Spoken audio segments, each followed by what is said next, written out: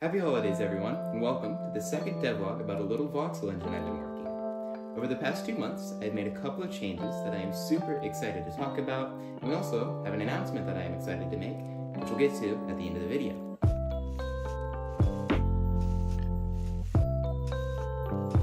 So, the first big improvement on the list is performance. Originally, when we got it working, it was rendering it at around 30 milliseconds per frame, which, since the goal is to be able to render real-time path tracing, this would not work. After a couple of optimizations though, I managed to get the frame times down to anywhere from 1/4 milliseconds to 2 milliseconds per frame for path-traced images. Now, that was in the very best of scenes. In most scenes, it was rendering it at around real-time, 60 FPS-ish, 16 milliseconds or so, which is very good, but there are still improvements that need to be made. And we'll get to some of those path-traced clips here in a second. Let's talk about one more thing though. This next thing that I added is the voxel type data system. This is a way to generate data for each voxel and store the data for each voxel in a very efficient way to search through it. Now, when I first implemented this, that last part about it being efficient was very much not true. We were getting anywhere from 200 to 300 milliseconds per frame, having to sort through it and search through every single voxel in the scene. After some really cool optimizations, such as implementing a binary search and sorting the entire list based off of the voxel's positions, we were able to get this down to well under a millisecond, which greatly improves the performance and makes real-time path tracing a lot more viable. So, I've talked about it quite a bit, now let's look at it. These wonderful path-traced images and videos that I have made over the past 2 months.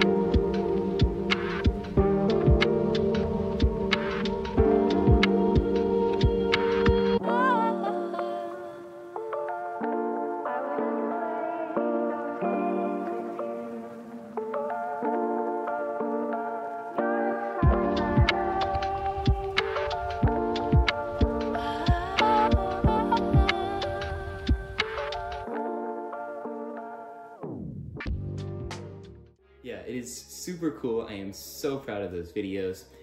Now, the final big change to the code that was not part of the render is a change to the generator that I made. The generator originally was using the std sort function multiple times per octree generation.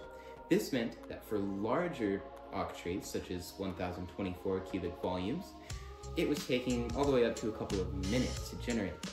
However, after figuring out how to optimize this and remove that sort function, we got it down to just a couple of milliseconds, even for these really large scenes.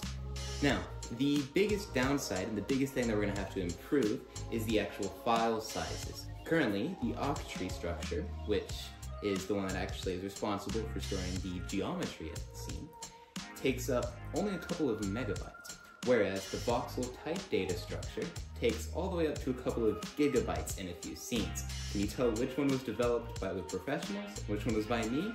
Well, I'm sure you can. Mine is the one that takes a few gigabytes. Now, time for the big announcement. Over the past couple of weeks of working on this, I have started restructuring it, figuring out how I want to structure the project. That way, I can finally open source this and we can all work on it together. I should have that up in a couple of weeks, and if you watched the first one, you'll know that my estimate wasn't quite right, about a month. It has now been twice that, but I have a much better feeling about this one, as I am already well on my way to restructuring it all and working on the GitHub repository. So, I hope you've enjoyed, and I can't wait for you all to join me, and I'll see you on the next one. Goodbye.